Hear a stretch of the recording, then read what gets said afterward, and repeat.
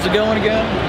Right now we're at a really cool artsy part of the convention here where John is going to explain to us a little bit about his really cool artwork he's got on the table here and what he does. And so John, tell us a little bit about something what you do. And well, like my full-time job is I work in special effects on like film and TV, but this is kind of a part, like a kind of side thing I do. It pretty much started out just because I really liked just doing video game fan art. I never had any intention of selling it, but I just kept doing it, and eventually I got to the point where some friends were just like, why don't you just try and do a table at a con?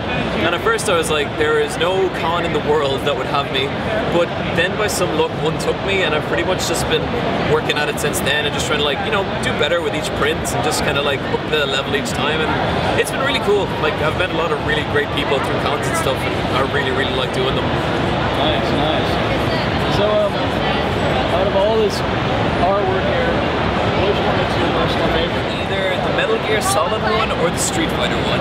The main reason behind that is just because they're the two most recent, and so I'm most proud of the technique in them. Have you beat the new Metal Gear Solid one? I have indeed, yeah. It's nice, isn't it? It's a really good game. Like, I think it's got its flaws, you know, and like I feel so bad for Kojima and everything that happened there. But to be honest with you, I loved the hell out of that game. Like, I thought it was a brilliant game. Even stuff at the end I liked, and I won't go into any more than that. Yeah, we can't spoil anything. It's for everyone out there that's watching. Let's go ahead and play that game. It's awesome, and it's gonna take a long time to beat too. So it's fun. Anything else maybe here? I guess I get a lot of people asking me like how to draw and stuff like that, and a lot of people saying they're terrible, and I guess I'm a big believer in just keep doing it until you're good at it, and like if it's something you enjoy, it doesn't matter how good you are at it, just keep doing it. Nice. So what's your favorite thing about MagFest? So far, definitely the people. Like, I've just met like such a great range of people.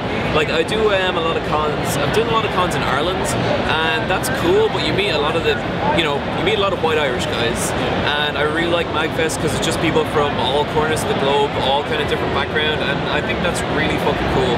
Like, I've chatted to people of all variations here, and I think that's pretty sick. Cool, awesome.